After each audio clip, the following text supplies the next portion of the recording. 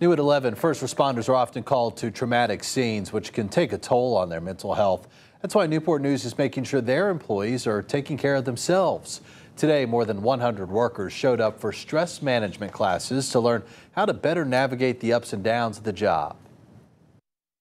If we have a preventative that can be utilized right after an event or at the end of the work shift that can prevent these things from occurring, that's going to allow first responders to have better life experience, better outcomes.